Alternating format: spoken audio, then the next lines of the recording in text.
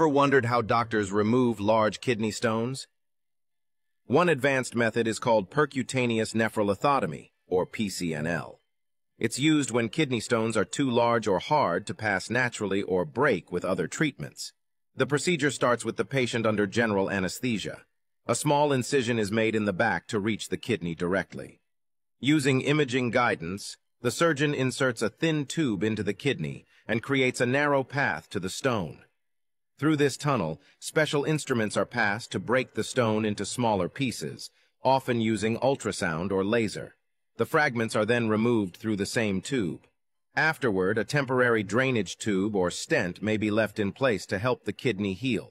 PCNL is more invasive than ureteroscopy, but it's very effective for large or complex stones, with a high success rate and quicker recovery than open surgery.